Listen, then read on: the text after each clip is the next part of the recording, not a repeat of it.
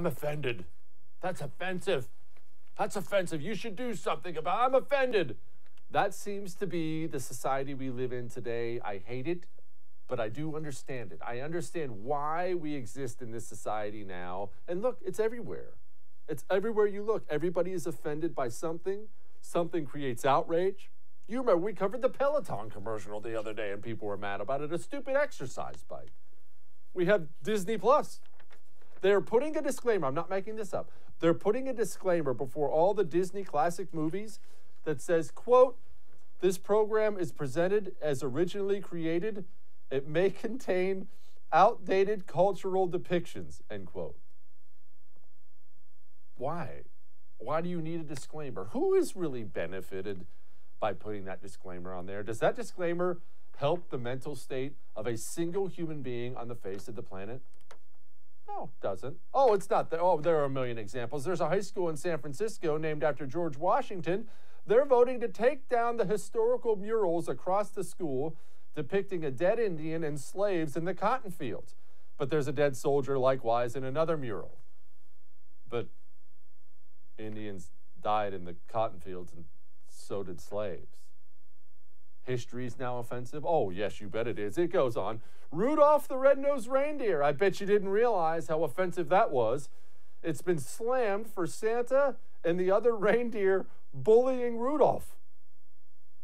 It's a story about overcoming bullying. That's part of this, whatever.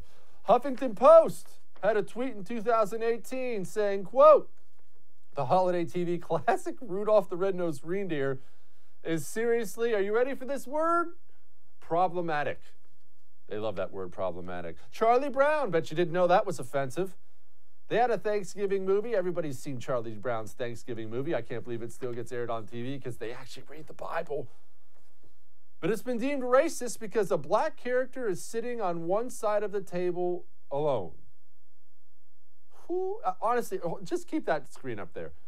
Who in the world looks at that picture in the Charlie Brown Christmas movie and finds racism in it?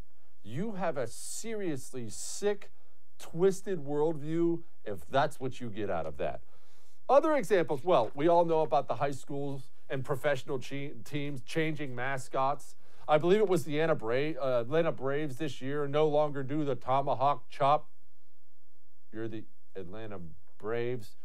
Brave is a complimentary, never mind. Another high school canceled a Tarzan play and changes to the 12th night Christmas time classic, Baby, It's Cold Outside. Oh yeah, never mind, this is the second one. Christmas time classic song, Baby, It's Cold Outside, got banned from radios last year because it has to have a more Me Too friendly version. Not only that, I believe it was John Legend and Kelly Clarkson recently did a little duet thing, and they sang the new lyrics that are less problematic. I'm not making that up. J.J.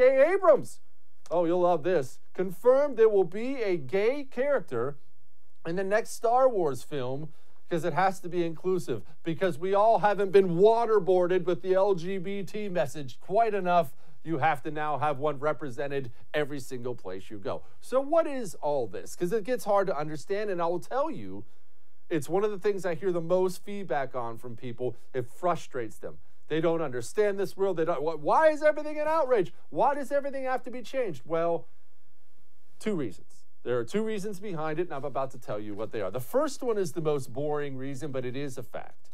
Ladies and gentlemen, you have a job, right? Well, if you're watching my show, you likely have a job. If this was a Democrat show, you probably didn't. But you have a job.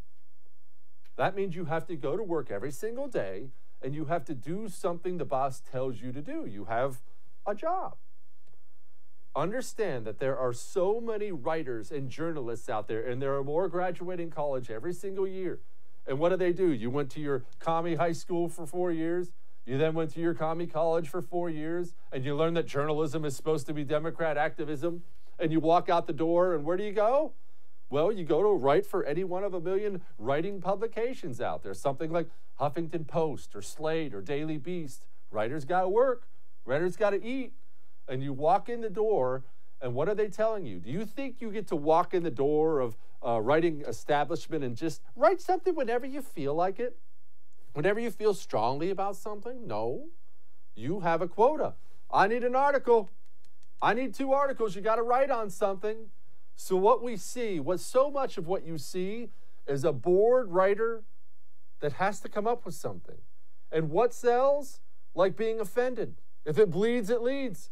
These people are offended. This group is offended. Oftentimes, if you dig into who is actually offended, who is actually complaining, it's some loser on the internet.